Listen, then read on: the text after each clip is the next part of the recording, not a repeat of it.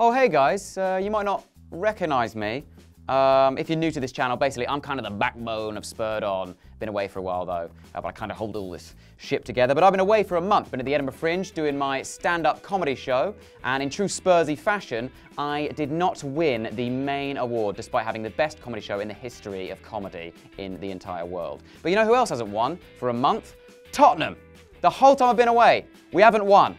Unbelievable. So Spursy, so typical. We never start seasons well. Oh, but Reece, weren't you 2-0 up against Stoke at home in the 80th minute? Yeah, but then second half we stopped playing football, switched off, conceded 2 goals and dropped 2 points. Oh, but Reece, weren't you also 1-0 up against Leicester in the 81st minute? Yes, but then in the 82nd minute we switched off again after the kickoff, started staring at our boots, Nasser Chadley, and let Mahrez get in and score again. 4 points dropped. Welcome to Spursy. That's not all though in this week's Spursy. This week's Spursy involves possibly the Spursiest deadline day in recent memory, because despite consistent interest, meetings, negotiations, agreements, even training ground facility tours, we are still left with the malignant tumour that is Emmanuel Adebayor.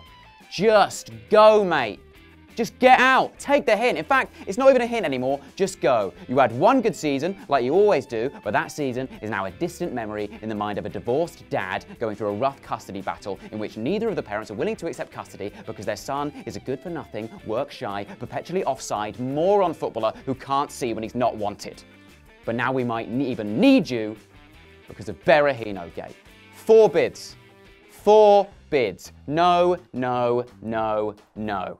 Picture the scene, okay? All summer, all we need is a striker. Not all we need, but the main thing we need is a striker. We've only got one striker listed on our website, and sure, it's Harry Kane, but that's too much pressure on one man's shoulders, okay? It gets to deadline day, our consistent summer target, Berahino. We're after him. We've had 2 bids rejected already, but we know it's deadline day. This is the time we can really get him, okay? We know that West Brom value him at 25 million, and we decide, with an hour and a half left to go, to put in a bid of 5 million up front plus add-ons. Embarrassing. Tony Pulis says go yourself, and rightly so, and that what do we have to do? We have to go ourselves. And now what have we done? We've put Adebayor back on the website, listed as a striker, despite not even having a squad number, and that is us absolutely going and ourselves. We are it. The season's over. We've ruined everything. It's the Spursiest start to a season I've ever seen. I'm never doing Spursy again. It's too depressing. If I keep doing this, I am going to kill myself. Or someone. I don't know who. Maybe you, Daniel Levy. This is the end of Spursy. From here on in, I'm burying my head in the sand. I'm not looking at anything. I'm just being positive.